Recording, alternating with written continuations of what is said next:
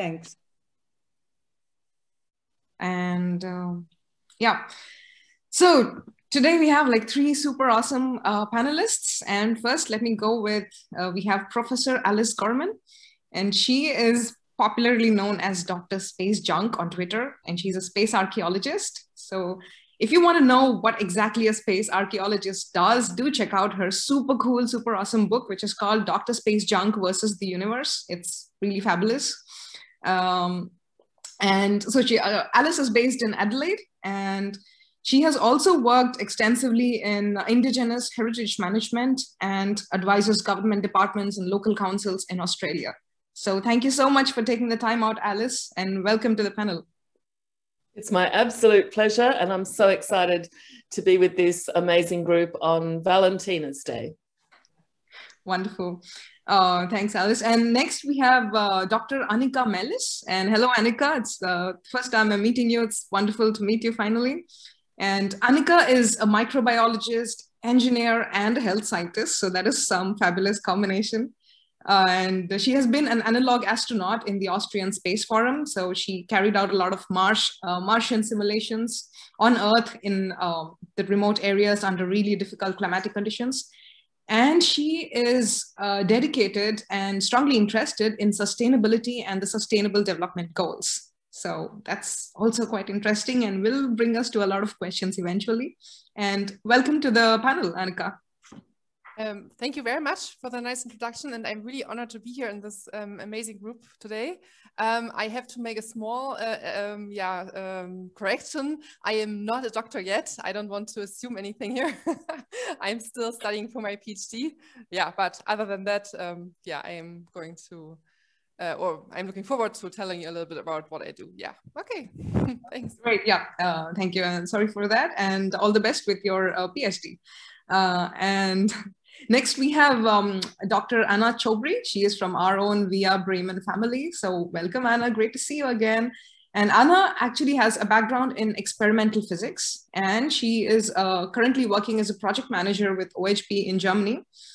And Anna actually advises the Polish Space Agency on a lot of matters related to space strategy. So she has a really diverse perspective, even on the policy front. And as Anna is one of the candidates for the ESA astronaut program. So that's what makes her unique today. And so thank you so much for your time, Anna, and welcome to the panel.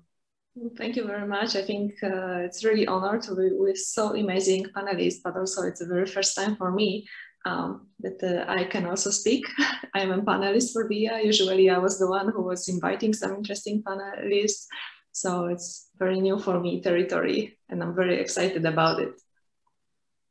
Yeah. Now you can sit back and relax, I guess, when and share your insights. So all of these people, all of these panelists we have today have really amazing work. They've done really amazing work. So please check them out. Check out their profiles and their work online, because I don't want to spend like 2 hours reading their bios, which are very, very long and very, very awesome. So let's jump into the discussion right away. And it's really amazing.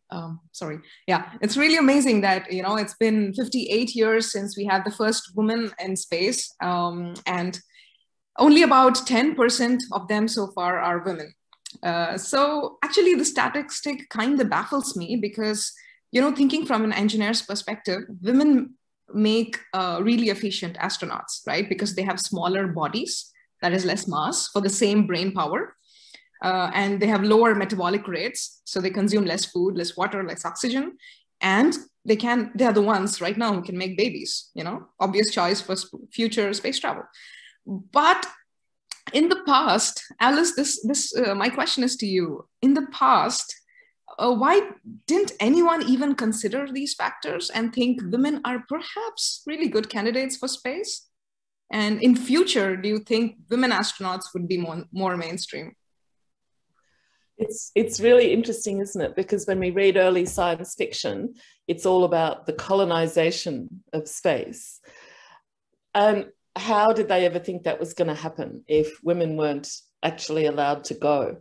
And there's a very strong masculine competitive thread that runs through all of this. And, you know, based on the idea that male bodies are the standard of humanity, that going into space requires incredibly special mental and physical skills, which women don't have or didn't have.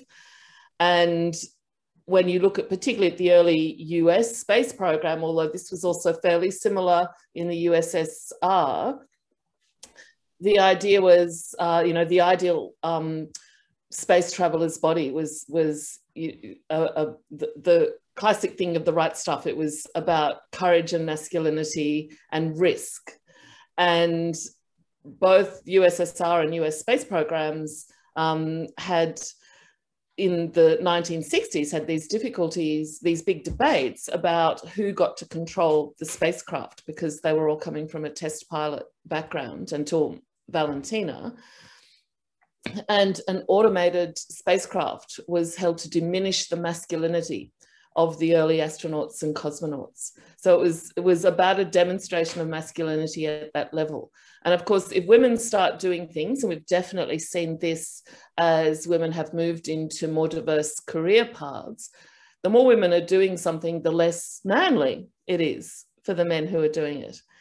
And it, you know, we still see shades of this in discussions around who should be going to space. And of course, it's far more a far more nuanced problem than just looking at standard genders as well. Who gets to go to space is still premised on that sort of idealized masculine able body that, you know, manages to exclude a whole range of other people.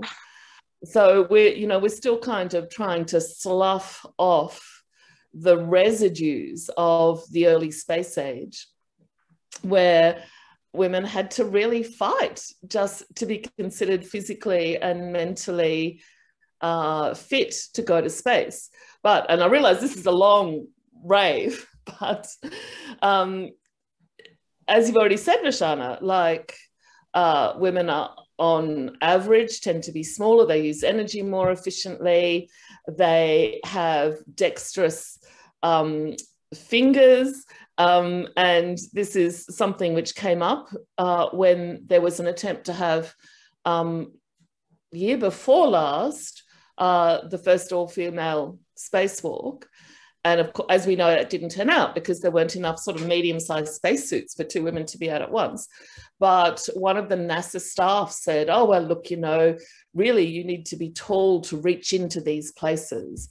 And thinking about things like manual dexterity, which belongs to a number of professions women were traditionally relegated to because these tasks were held to be menial and repetitive, actually becomes an advantage in the space environment where these are the kinds of tasks that often have to be done. So in the future, I am waiting for our first all-female space habitat or surface habitat, because I think we're going to learn a lot about the assumptions that all of these things have been based on up until this point. So that's what I think. Okay, that's a so fabulous perspective. Yeah, with more and more robotic missions and less reliance on physical dexterity, hopefully our space populations would be more diverse.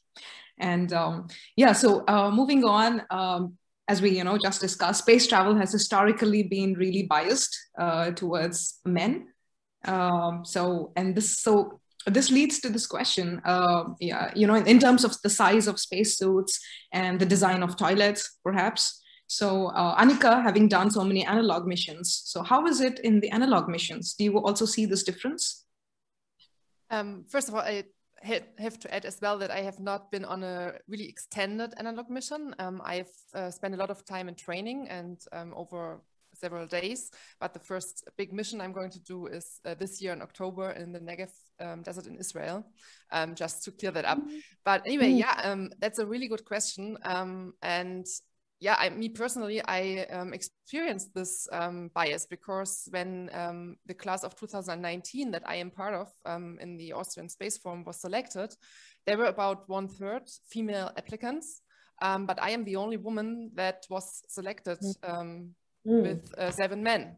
And of course, I was asking them afterwards how that is and why there were not more of the women selected in the end. And the spacesuit simulator that we work with is one of the main reasons for that. Because we work with a really complex machine, and this spacesuit simulator weighs up to 50 kilos. It takes a lot of time to put it on. And then you spend about 4 to 6 hours, mainly in deserts or other extreme environments, working in that suit. And you can imagine if you have a woman weighing about 50 kilos herself and then putting on that suit, that's like almost impossible. She would have to be really, really trained. And even for me, and I can say in this group of women that I weigh about 68 kilos, it's not a secret. Even for me, it's really difficult to work with that, and I have to train a lot. And sometimes it's kind of annoying that the guys are like, oh, I didn't train that much, and I'm training every other day, and they are still running away from me, and I'm like, ah. Yeah, but I think that this, yeah, let's say, overcome tradition to design things from a male perspective really has to change. And that's not only true for spaceflight, it's true for all areas of life. And there's big discussions about if you have to have, for example, femtech, why not have a technology for all? But on the other hand, if you like raise awareness for that topic by applying the term femtech, for example, then you open up a discussion about this whole area, and then maybe in the future we won't need such a big yeah, thing, or making such a big thing out of it. But I think that having, for example, the NASA standards that you like, you know, you have standards, it's a whole pamphlet saying how long your arm has to be, or how broad your shoulders can be. I mean, it also selects out male applicants, for example, that are too buff and that won't fit into the suits as well. And you do have to have a certain, yeah, range, so you can, yeah, produce things cheaper, or that you have to take into account designing, for example, the spacecraft. So you can't really have a one size fits all, but you can't have a really individual thing either. So you have to find something in between. But I don't know why it should not be possible, for example, to have spacesuits that fit women and another set that fits men, and something in between that small men or big women can wear, stuff like that. There's no like financial or engineering or whatever reason not to do it. It's just, yeah, I don't know, overcome tradition. Yeah, so that's my take on that. Yeah, that's also one interesting point you made. Maybe when we have space travel happening at large scale, on, you know, when it scales up, hopefully we'll have these medium, large, and XS and XL, you know, all these sizes, hopefully. So which brings me to the next question. So currently space travel is primarily astronaut programs by space agencies, right? So Anna, having worked, you know, with space agencies and also in the industry, space industry, so do you think there's going to be impending budget cuts, especially for space flight? Because now, because of COVID, the entire world is, you know, on a major economic recovery. So firstly, do you think there's going to be budget cuts for this space flight programs? And secondly, we have a lot of commercial activity in terms of space flight. So we have Axiom, who's building a commercial space station, and, you know, Blue Origin, Virgin Galactic offering these. And so do you see publicly funded astronaut programs or commercial activity happening more in human space flight in the future? Oh yes, definitely. My impression is, and what I also observe in general, is that we took a pause. Definitely, we took a pause in every single aspect of our life now. But it doesn't mean that we stopped. At some point, it is not really first time that we had to take a pause like this. A few years ago, for example, there was also like sort of economic crisis. That also there was, let's say, reduction in terms of opportunities. Companies were also reducing their budget and so on. Then was also September 11 that, for example, we all have to understand how we can travel. So these changes already happened in our life, that we had to take a break and reconsider certain things, but it doesn't mean that we stopped. my understanding and my wish and my dream as well is that, and aspiration is that human beings still want to explore, still want to discover, still want to do more, still want to do more exciting things. And I think that we know Earth quite well. My passion also are oceans, protection of oceans. We don't know them at all, let's say. I think this is another interesting thing that we are also following. We are learning more and more about the role of oceans, but we also are developing more and more to be space creatures. So I think what really happened, and I'm very excited what really happened, that are these private sectors really coming and disrupting. Because in my opinion, it really gives a chance for everybody to participate. It allows really diversity and inclusiveness much more than really the fixed programs that are purely institutional. Yeah, that's disruption, I hope, is always good. That's nice. So, I mean, speaking of, disruption, private companies coming in and all that. So going to space right now is either individuals or, very small crews in the ISS or suborbital flights. So how do you think space travel would evolve? So Alice, maybe you can answer this. How do you think space travel would evolve towards having larger crews and eventually communities? Because that's the end goal, right? Having like a thriving, sustainable, large communities. Living in Martian bases or, I don't know, orbital bases. So how do you think we'll make this transition from small crews to larger communities? That's a really interesting question because, at the moment we're seeing space station design move towards smaller crews and smaller spaces. So how do you move from that suddenly to the lunar surface and 20 people or 100 people on Mars, which I do think is perhaps unrealistic in the next 50 to 100 years. There's a lot of people working on different aspects of how you would live in another planetary environment or another orbital environment. And a lot of that work is focused around social aspects, particularly, how people are going to get on with each other and not end up sort of creating a violent society, should we say, because there is literally nowhere to go, nowhere to escape, nowhere to get away from things. If you're on Mars, you're not going to be able to get home. So designing habitats for this kind of social environment, I think, is really challenging. And my perspective on what I see happening at the moment is, well, first of all, we're lacking even some of the most basic technology to have these kinds of communities. As far as I know, and I'm happy to be corrected about this, we have never successfully made an enclosed biosphere which has been able to sustain, vegetable production. So that seems to me to be a pretty big gap in all of the, aspirations for having more permanent settlements or habitats on the Moon and Mars. And we have examples of isolated research stations like the Antarctica to look for in terms of parallels with social situations. And there's a story, I kind of find it amusing, although it's not really amusing. Some years back, on one of the Antarctic research stations, there was a bloke who kept giving away the endings of the novels that his colleague was reading. And his colleague was so incensed by this, he ended up stabbing him. And obviously that's not great. Nobody thought that was great. But you kind of like have sympathy, don't you? You just think if you're stuck with someone and they keep spoiling everything you're reading, like that's the social problem for sure.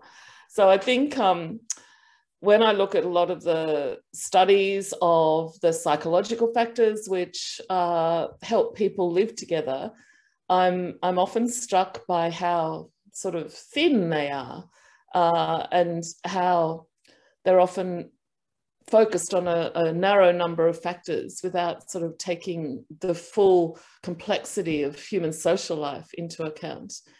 And I think that's scaling up from the space habitats we already know about and the analog environments that we have.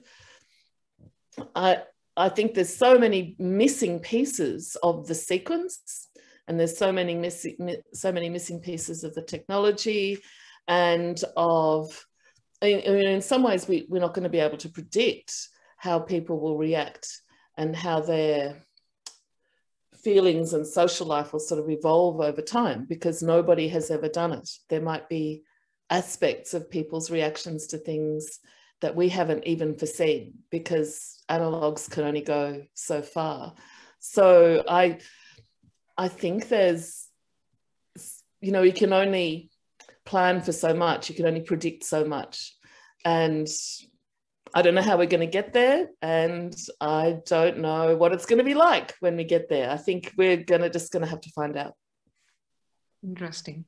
Alice, I just saw your message on the chat that you were working on designing these more women and other friendly space habitats. So would you like to share a few details about that? Well, very quickly, my major research project at the moment is the International Space Station Archaeological Project, which I'm doing with Justin Walsh at Chapman University.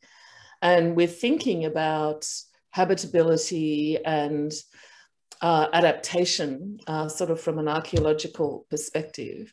And as Anika said before, there's so much about space design that is based around the assumption that sort of women and diverse bodies aren't going to be there. So I'm kind of trying to just deconstruct all of these ideas and kind of imagine from the ground up, like what it would be like if we were designing not for a default male body, but for other kinds of bodies and the kinds of things we might need. So, but I haven't got far enough into it yet to have anything kind of definitive to tell you about. Yeah, but it's really interesting to know that there's efforts being done and put in this direction. So it's fascinating. And taking up on, the male body. So Anika, most data till so far on the effects of space and living in space is available on white men, not just any men, but, white men. So how long do you think it would take for us to gather enough data to even consider establishing these diverse human settlements or, bigger, larger crews in space? Do you think it's going to take, I don't know, how X number of analog missions or X number of space flights to ISS, or, I'm sure I can't give you like an exact number or even an average or anything, but I was nodding along all the time to what Alice said. I was like, yes, yes, yes, because I think that kind of sums everything up. Both questions refer to some of the same things. First of all, I think that the psychological part is so important. And you can tell from all the analog studies that are done or have been done.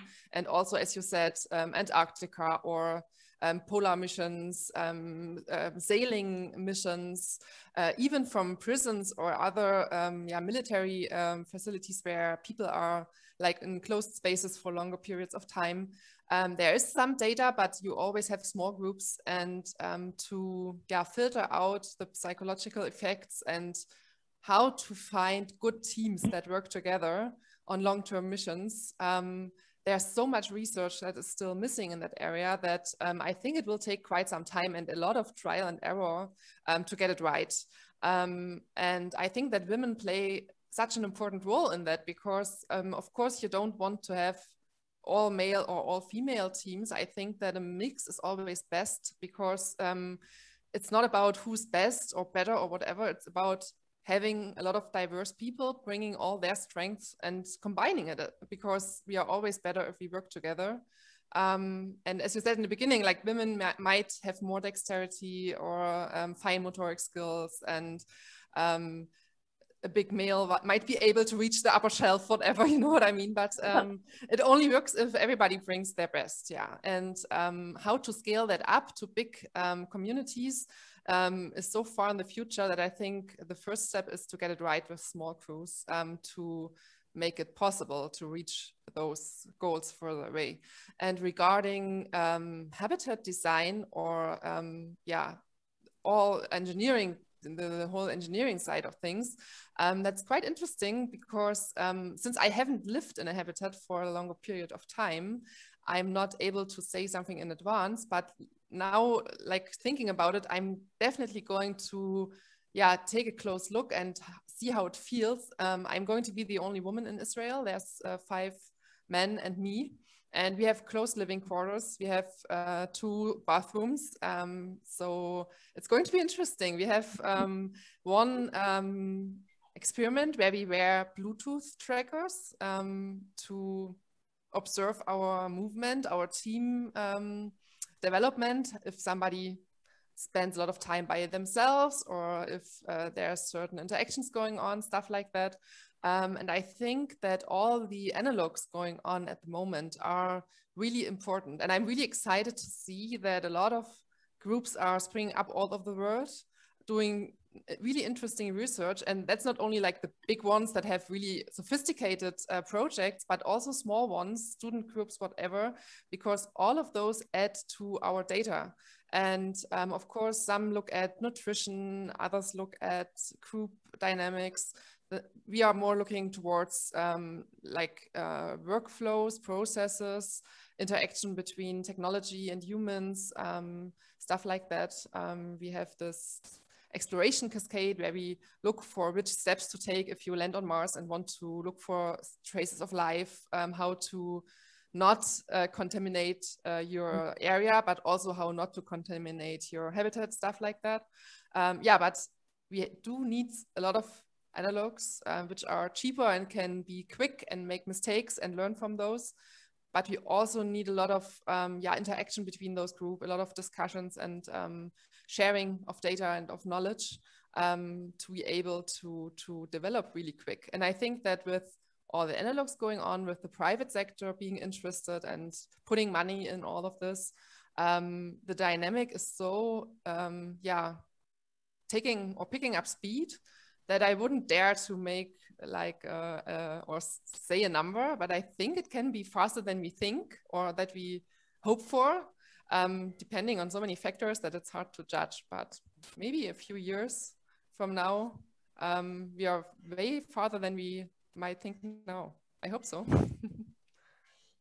Yeah, that's very optimistic. I'm sorry, that's very hopeful. It's a very hopeful picture. So I'm glad.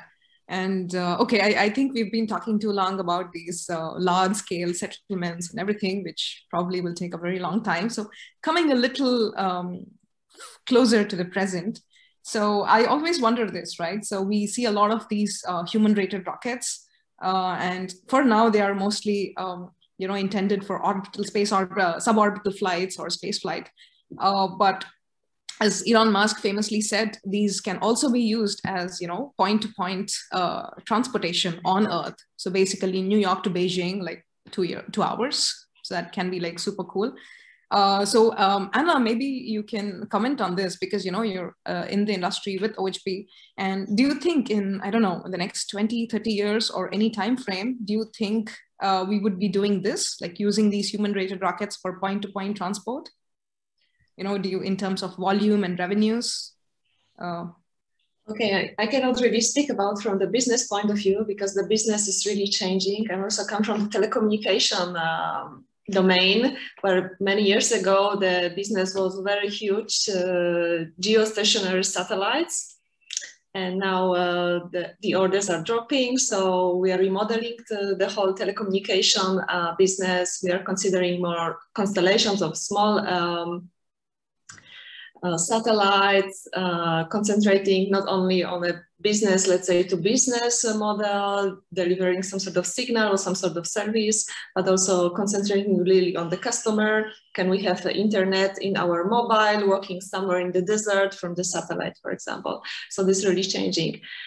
So what I'm really hoping and thinking in few years, this is not only related to some sort of transportation, but we will be space creatures. So we will be developing our services, our products, not only for Earth, but also for space. So there will be really synergy. We will not be only thinking, I'm developing something from Earth and let's think how to use it for space or vice versa. I have something very interesting that has been developed for space. Let's make a spin-off for Earth. I think we will be thinking really in one product, one service that could be working there and there. So yes, I think this will be possible and this will be the way, because otherwise it takes a lot of time to make this spin-off, to make this transformation, to make these changes, a lot of time, money, and so on, that sometimes is really developing a wheel.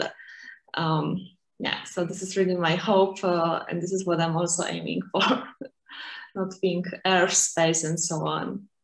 Oh, cool. So you think there's going to be a really thriving space economy, you know, and it's... yes, definitely. What kind of products do you think would be the first to be made in space or to be made for space? Oh my God.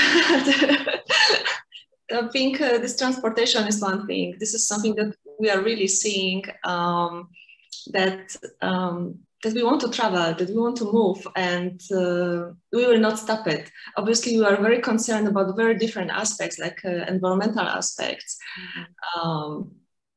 That's why I'm very supporting now some sort of green propulsion systems or green solutions of the transportation. Obviously, electric cars is one way, but we have a lot of way to go on the run to develop sustainable technologies. But we cannot stop it. So that's why, and the world is coming faster and faster. So in the past, let's say even 10 years ago, it was really okay to travel a certain amount of time and spend this amount of time. But now people don't want it anymore. And so we have to be able to come up with solutions that will really be interesting for these people.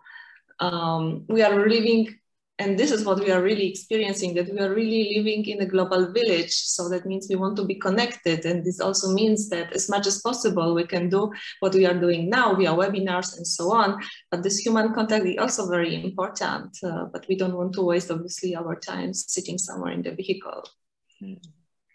Yeah, definitely, Anna.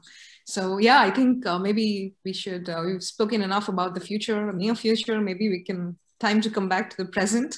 And one thing that's interesting and exciting is Anna is preparing for to be, she's applying for the astronaut, the ESA astronaut candidate. So Anna, can you tell us a little bit about how your preparation is going and, you know, at what stage you are right now?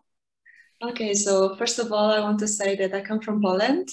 I guess you are guessing it from my accent. And this is really the very first time opportunity for Polish people that we can participate in a call like this. Many years ago, there was one person sent to space as a cosmonaut. He was a pilot, military pilot, so very typical from the past astronaut. And ever since, there was really no opportunity at all for Polish people to participate in the call. So finally, I'm very glad that we can do it. So when I learned about it, I was very excited, and I said, yes, I have to do it. This was really my dream, to fly to space, to work for all the humans, because this is like a mission, in my opinion. It's not only my personal dream, but this is also a mission. So I basically read very quickly the requirements and I started to prepare for them. So one of them was, for example, the medical test. It turned out that there are so many people who would like to do it that our doctors here in around were really booked. And so I had to a little bit fight to get my appointments and to follow them, but everything is okay. So obviously, I also participate in very various webinars. I think on one side, pandemic a little bit slowed down different preparations for me and for other candidates, because we had to stay in confinement. We couldn't do certain things, certain trainings. But on the other hand, now we are so much used to participating in various webinars, and there's a lot of online conversations between candidates or astronauts or people who support all the recruitments, that you can get a lot of recruiting tips. So I was really following a lot of webinars. One of them is by Claudia Kessler. She prepared very interesting presentation, introduction about the whole process and certain steps. So she recommended some book, how to prepare to be astronaut. I bought it immediately. I was reading it. I was preparing it. She made a very good point that it's not really like this, that you just apply and then wait and hopefully you will be selected and then you participate in tests. You have to prepare already for the test, various things for the test, physically, mentally, and so on. So I was doing it as much as possible with all these restrictions that we have right now. Yeah, and then I was really working strong on my CV, on my letter, obviously working with the native speaker to control it. And it was also very, very nice treat for me personally. Like in the past, for my accomplishments, for my dreams, aspirations, I was reflecting a lot on my developments, on my achievements. So yeah, this was really great. And meeting also a lot of people. This is so fantastic. I met so many people who are interested to be also astronaut. And we have this fantastic connection where we can share our experiences, our dreams. So I developed really fantastic community, and I really hope all the best for all of them, although they are my competitors. But this is really fantastic to meet people who have certain aspirations and dreams like me, and they have this fantastic energy. Yeah, that's very nice to know, and all the best, Anna. Anika, so how does your training go? How does the training for an analog astronaut go? Maybe can you compare with the training for a real astronaut? Yeah, I mean, first of all, I want to say, Anna, that I applied as well. So I hope that we will see each other for the selection. We will see. And that I totally get what you say, that that's like this whole thing in the space sector, that you connect to people and you meet so many different people. That's really one of the biggest pluses for me that I experienced also in the Austrian Space Forum as an analog astronaut. And I think that from having had this selection, I can transfer most of that to the ESA selection. That, of course, you have to have like the background, the academic achievements, and you have to be physically fit, stuff like that. But that is what like all the applicants that get to a certain point bring this, right? So when I went to the selection to be an analog astronaut, I met this group of people. All of them had PhDs and were scuba divers, whatever, skydivers. I was like, oh my God, why did they invite me?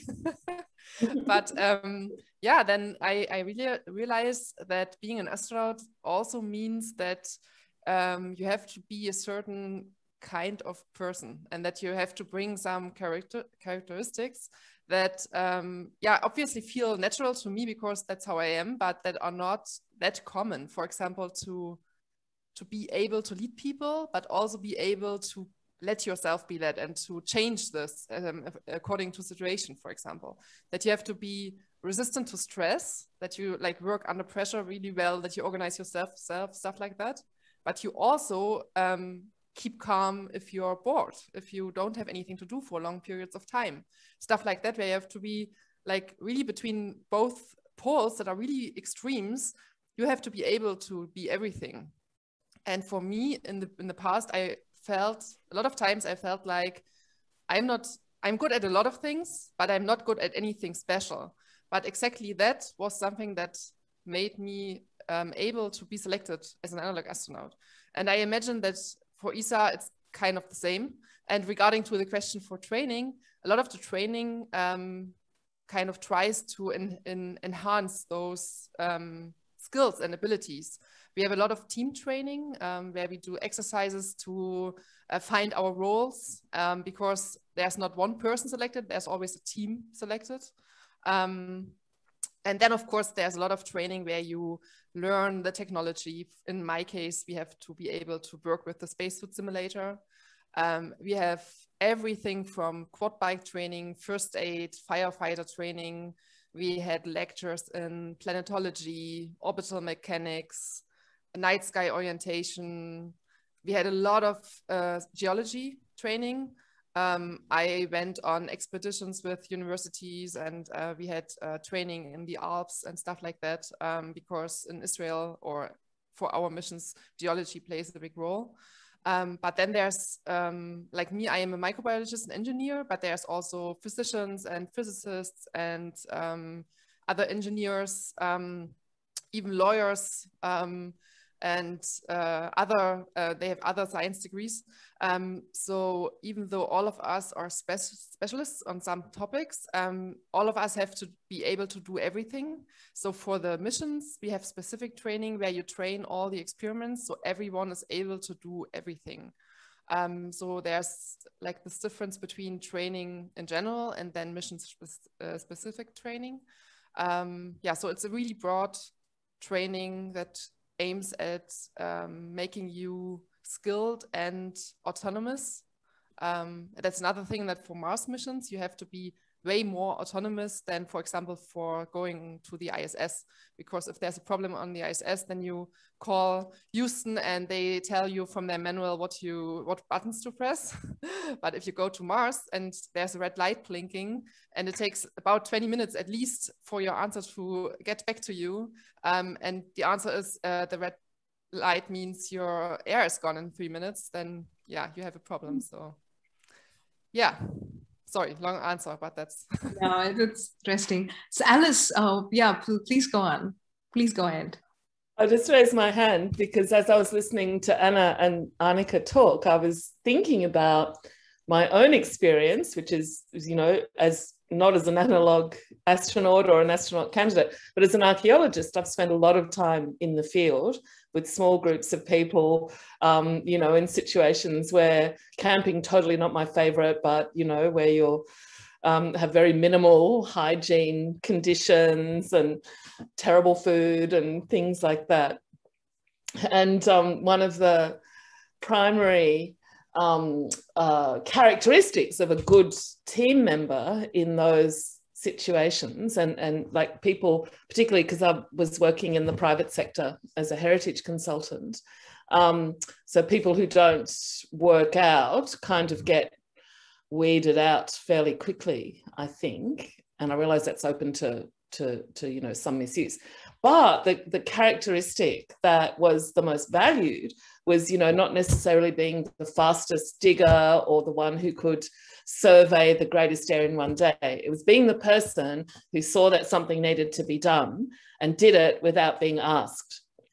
And many people who became very successful and very trusted colleagues weren't especially good at any one thing, but you could absolutely rely on them as team members. And I think that would be pretty similar in the situations that Anna and Anika hopefully will end up in. Yeah, it's actually, even as Australia, I see, has a Mars analog station, I guess, right, Alice? Oh, we do, yes. So in fact, there might be, so there's one at Archaeologist, which is in the Flinders Ranges area of South Australia. And the Mars Society of South Australia has used that as an analogue station for a while. But I think there's another one somewhere. It might be in the Pilbara. So yes, if Anna and Anika want to come for a visit and come out into the field with me, I can do the archaeology bit, you can do the spacey bit. That would be amazing. Please count me in. I also love to come. You all come. Everybody can come. I'm sure there'll be a long queue. Actually, so we, Berlin and the Bremen and Berlin Women in Space local group, so we have a little book club, and our latest read is this. It's called Starship Citizen by Don Marston. I don't know if you guys know about this. So in this book, the author examines how indigenous principles around resource management, philosophy, you know, ethics and all this can help in ensuring the physical and mental well-being of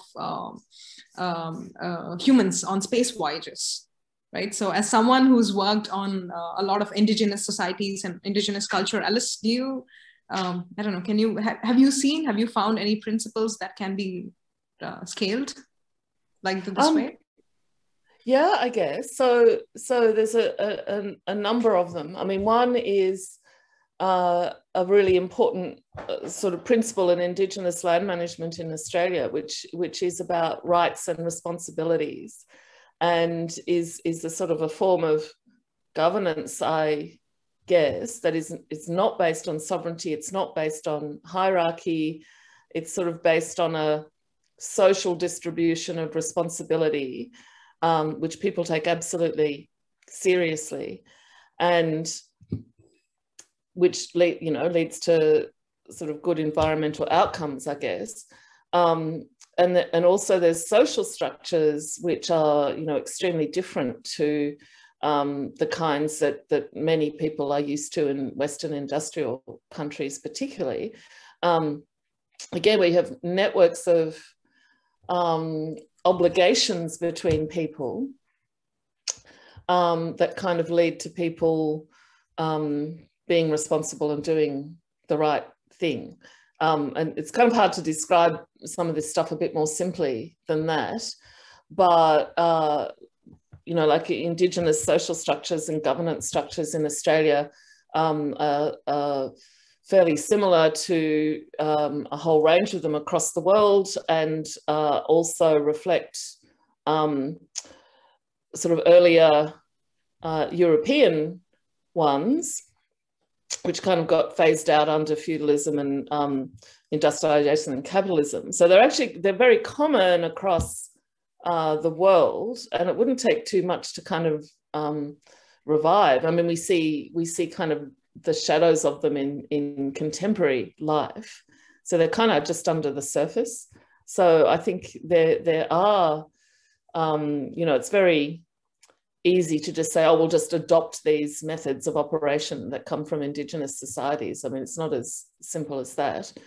But I think we need more diversity in space, and we're ignoring a whole range of diverse ways of operating in the world. So I think we should be drawing lessons from some of these other places. Okay, that's interesting.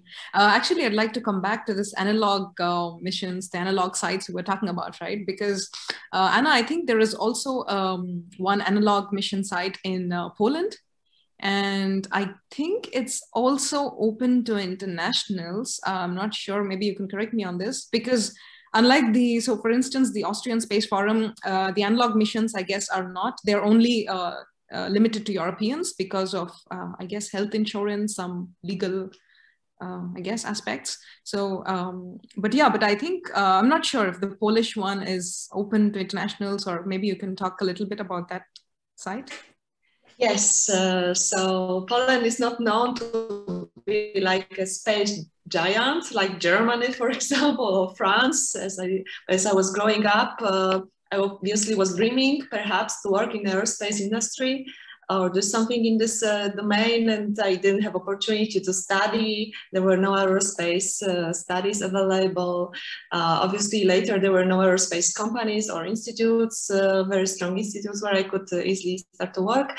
But this is really funny, we developed very strong analog opportunities, analog astronaut opportunities. Actually, there are two places in Poland, two habitats, very well established habitats with a lot of experience already, two teams with a lot of experience, where in the end, really regularly, and despite the pandemic and so on, are organized missions. And as far as I understood, basically everybody can participate. So I mean, obviously there is sort of recruiting process because obviously there are certain things that have to be considered. Perhaps some sort of mental health or some sort of physical health as well. But in the end, yes, this is really so fantastic that in my country, basically everybody can become astronaut for certain time. And obviously because all the facilities are in Poland, the prices are corresponding to the Polish economy, so it's really, really cheap compared, as far as I understood, so for example, to Hawaii analog mission participation. Yes, so one of them is run by my friend. She is astrobiologist. And this is really great. I'm very proud of this, that the woman actually is the brain behind it, the core team behind it. She prepares the missions, she selects the candidates and so on. So yes, I really would recommend really checking it because yeah, it's really exciting. And they always also take care of it, that there is a diversity and inclusion in terms of candidates. So I'm very glad to see that there are very different people coming from all over the world, that it's popular, that it's well established, and yeah, so. Now, maybe you could write especially the Lunaris contact details in the chat if somebody's interested. I'm using now another computer that I'm using normally. So okay, I see. Then, at the moment, this data, but I can check it out and write it in the chat, no problem. So I can, yes, I can take my time. It will not be immediate reply, but I can check and let you know, okay? That would be so interesting. Yeah, this is cool. Especially, I mean, I absolutely love these programs with quite open, you know, to the internationals, because like you said, most of the space activity is usually in the US, Europe, or now Australia. So, but yeah, this is quite cool. I also keep fantasizing about one day where there might be an analog, because in India, so I come from India, and India has like a huge, you know, desert, also in the northwest part of it. So I always think, oh, that's a wonderful place to, you know, simulate the white sandy beaches, or sorry, not beaches, but just sand. Yeah, that's interesting. Oh, wow. Thanks, Anika. Yeah, awesome. Thanks for the link. Wow. One is Lunaris and another is Astronaut Training Center. And this is the website, and this is the person that I mentioned too. So this one is set up by United Nations, is it, Anna? So no, this is perhaps they are collaborating on it, definitely. They are collaborating with well-established international partners. But this is the private, let's say, entity, private. Yeah. Yeah, that's awesome.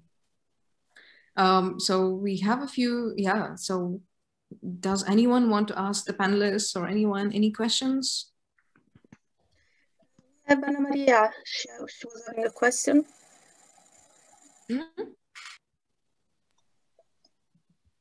Sabrina, do you have a question? Yeah, just from Anna Maria. So she's interesting to know is the fact that we are going to equality is pushing female applicants to behave or to look, behave more as a male, or I think if I understood good what you wrote, Anna Maria. Or are you just... if you want, I can express it directly. I really appreciated all of the discussion and what you aligned during the webinar about the difference between the female and the masculine approach. That is very important in order to take into account for a different point of view and for the exigency, also for habitat and a lot of things, but also as approach. That is very, very important. And sometimes I've seen that also in case of women, they adopt a masculine approach in order to guarantee their career. I don't think that this is a good approach for women to progress on and to adequate. Instead, to change and to highlight on the importance on difference and on diversity that each of us have to be recognized. So this is my question in order to have your point of view about it.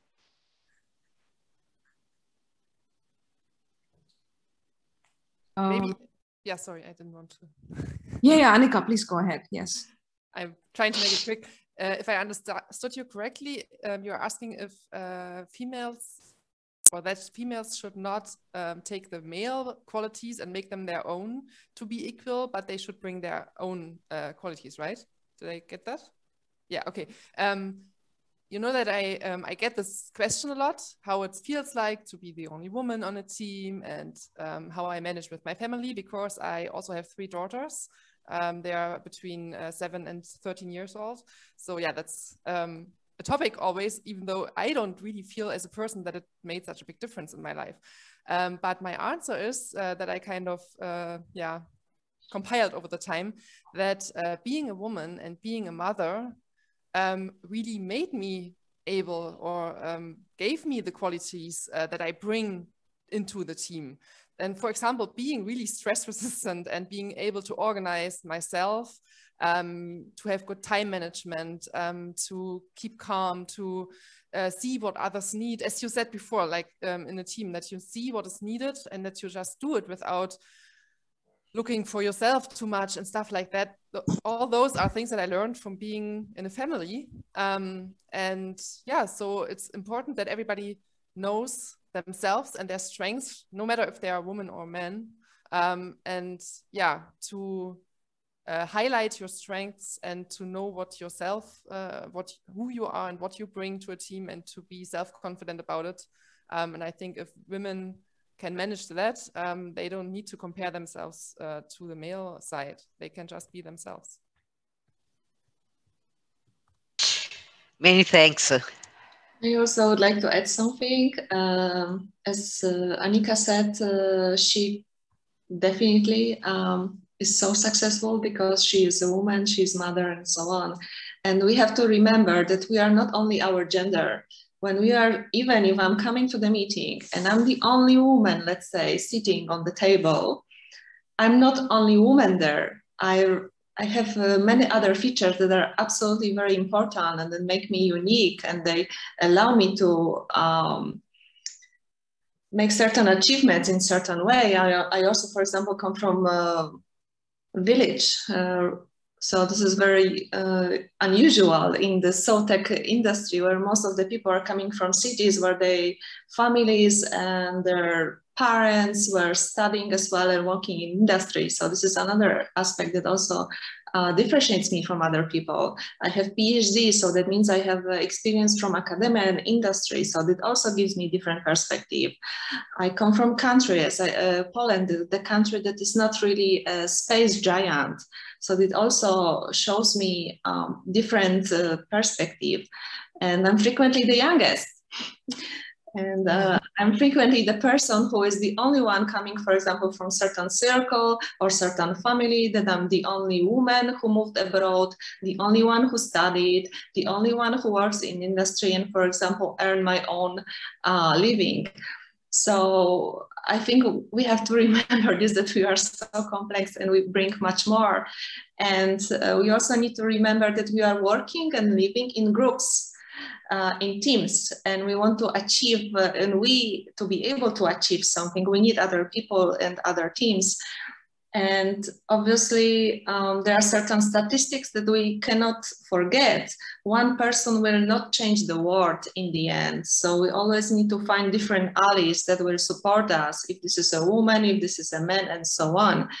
And to really make any change and so on, we need like more or less 30% of people who differently, then their voices will be heard, then there will be action taken. So in the end, what I advise, like one person should fit to the team, in my opinion, because one person really with certain mindset will not really change much.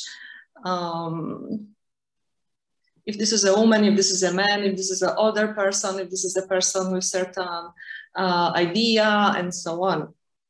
So I would advise really to look for different people who will be like us in certain levels, and work with them to make certain changes. Yeah. Many thanks. A very good message that is on the importance of the team.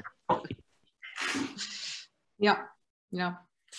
Actually, Alice and Sabrina, you guys have been having a very interesting conversation on the chat. Maybe, you can share it with us here. I want to hear from Sabrina about this space travel amusement park. Yeah, that was this idea. We have this space startup weekend in Bremen. So I suggest, because I would like to be an astronaut, or the idea of being an astronaut is so exciting. And I thought, why cannot organize something to do that here as escape room, like, so they can do that, we can do space travel. And actually, we end up that we can create with this kind of virtual reality machines that you have also in Disneyland. You can really have the experience of be launched with a rocket, because you can use a kind of a lift look like in one of these old rockets that they have in Bremen, that they have so many stuff that are not using anymore in Airbus, for example, that you can buy for not so expensive price, and you can put a lift in it and put in 3D glasses and give a little bit of a shake, and then you arrive in an escape room. So we're trying to create something like that, and I thought it would be amazing, because you can maybe also put on a suit with weights, and so like simulating also gravity a little bit. But then, yeah, we run numbers and we end up, okay, there are many people that would like to be astronauts, but there are not enough to sustain a business like that. But it was an idea that was really like running in my mind for a couple of months, and it was kind of amazing just to think about it. How can we do really realistic? It should make business sense, right? Because we have these flight simulators, and they're not scalable. So we really run all the numbers, and there is no way you can sustain a business out of it unless you don't get some kind of other money for it. Anna, you please go ahead, Anna. Yeah. Yes, I also participated in the startup weekend. We also had the same problem, let's say, that we started with certain area and then we started to crash the numbers, and then we said like, oops, not really. So we also had to change and develop totally new thing. So it was also very exciting. But before, I think Sabrina came with her idea, or anyone else, there was already an attempt in Bremen to build some sort of space fair amusement facility, and in the end it didn't make it through, so it has been shut down because it was not let's say profitable enough. That was the problem, because there was this bad experience, but that was an amusement park in the real sense of amusement park, with a space background. Yes, it was also from one side so much exciting because we are living in Bremen space city. So there are so many companies here, so many institutes, so many historical projects and programs have been created here and developed and are still ongoing. Orion, for example, module for Orion, for example, Galileo and so on. So obviously, it was so natural to bring it to public, yes, to make more outreach, like to make it more accessible to people to reach, and still it has not been, achieved, not possible, and it's a little bit pity. That's why I'm like also organizing, for example, events like Yuri's Night, where we can we go to the public with our space topics, with our space experts, and present different projects, different technologies or applications of space for Earth to people, to present it to people so that they can also have a little bit space world experience as much as possible. Yeah. Well, as much as brainstorming on a space themed amusement park is very, very tempting. I would love to go on and on about this. Maybe some other time with you guys, hopefully Bremen, when we are at the Space Tech Expo, hopefully. Alice, you can also make it this time. But yeah, I think it's been more than an hour, and Alice, it's also quite late in the evening for you. And I have to confess, I did have to get up quite early, so it's not that late, but I am starting to get a little sleepy. Yeah. So maybe I think we can have some closing remarks with any of you panelists or anybody here on the session. Would you guys like to say anything, or share anything, or ask anything? Well, could I come back to Valentina Tereshkova? Yes, please. I also want. Because I just think, I don't know, I think how incredible that must have been. And she was under so much pressure. So the space historian Asif Siddiqui has analysed a lot of the documents and the transcripts and stuff from Valentina's flight. And she was judged by a different standard to her male counterparts. And even now, I don't know if anybody's experienced this, but when I tweet about her, I often get particularly Russian men coming out of the closet to say she was terrible and she failed. And she set space flight for women back by, 20 years.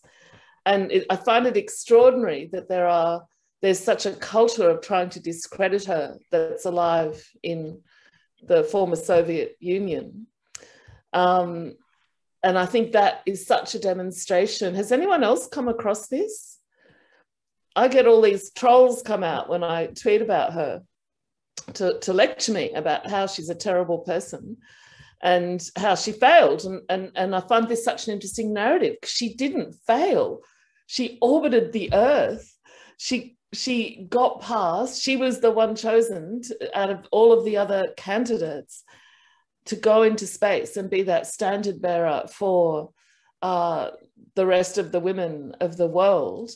And there's an amazing oral history program which has looked at how Russian women felt when she went into space. And they felt so empowered and excited and all of those things. So I guess I just want to say thank you, Valentina Tereshkova, Dr. Valentina Tereshkova, actually, to be accurate, for having been that person who represents our hearts today in 2021. By failed, do you mean the communication equipment failure that she has experienced, or her inability? No, I mean, she as an astronaut was a failure. Oh my God. That's what they mean. That's what they talk about. So there's this incredibly strong anti-Valentina current that exists. So yes, I mean, it's unthinkable. I mean, nobody's doing that to Yuri, are they? Yeah. Or any of those other. So they judged her by different standards. And then they said she represented all women, so women couldn't go back. And something that happened to her was there was a mistake in the programming of her Vostok, and it was not programmed to descend. Wow. So she was going to keep going, and she had to fix that. And she only revealed that not so very long ago.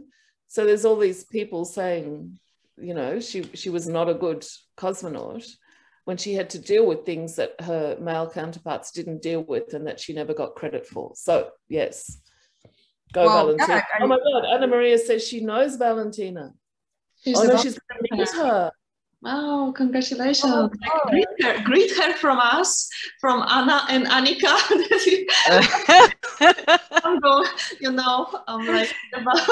I'm thinking there was no Polish woman in space. So yes, so for me meeting Anna. Thank you very much. I have this opportunity because I invited during the symposium with very important women with historical importance, together with Valentina Tereshkova and Amelia Finzi, that I think you already know is first Italian aerospace engineer, and other women in the scientific field. And it's a pleasure to personally know these fantastic women. That's amazing, Anna Maria. Please convey lots of love and regards from all of us to yes, of course. And from what Alice said, I think there's all the more reason to celebrate on a much grander scale Valentina's Day every year. So we will go strong. Yes, I will report to her. Anika, please go ahead. like to add something as a closing from my side as well, that we talk a lot about the first woman this, the first woman that, and I think that is really, really important. But also I read something from a German comedian, a female comedian today on Instagram. Sorry, lost you. Yes. That's a big cliffhanger. Okay. Wow. Yeah, there I was gone for a second. Yeah, I said that I read something from a German female comedian. She said that she felt a lot of pressure in her career because she always felt like there's only room for one woman in like the first whatever stuff like that. And I think it's really important, even though, for example, in the ESA selection, there might be only room for 1 or 2 women as well this time. But that what Anna said, that there's such a community developing around the selection, and also groups like this today that make me feel like a big part of something bigger, that there's so many of us, so many great women, but also men, and that it's one of the, as I said before, one of the things in space, yeah, in the space community, that you get to know those people and you get to work together on big projects. And that is one of the main things that I think we have to bring to the world back, that you can work together across genders, across religion, across yeah, country borders. Yeah, and that's kind of what I always feel very strongly about. Yeah, very well said. Yes, well said. Yeah, I think we can, we're almost at the end. It's been a very long time and long evening for Alice. We should also close soon. So anyone wants to say anything, any closing or? I can thank you for a very amazing webinar, very interesting, with a lot of important message that we have to transfer to all our women. Thank you very much. Yeah. Yeah, thank you. Thanks, Anna Maria, and thank you, everyone. We will share, perhaps not a video recording, but just an audio recording on the WIA YouTube channel, and add links to all of your profiles. So I'm sure a lot of people would be interested. And thank you so much. It was absolutely awesome. You were super cool, super awesome panelists and super awesome guests. So yeah. Thank you for having us. It was wonderful. Thanks. Yes, thank you very much. And thanks a lot for the moderation. Excellent, Roshana. It was a pleasure. It was really a pleasure. And good luck. Good luck to everybody, because I think there will be also other candidates listening to us. Yeah. Yes, good luck to everyone. Yeah, good luck to everyone. And great. So hopefully we see each other at the next conference or event in person. Have a great rest of the day, people, and yeah, lots of love. Bye-bye. Bye-bye. Bye.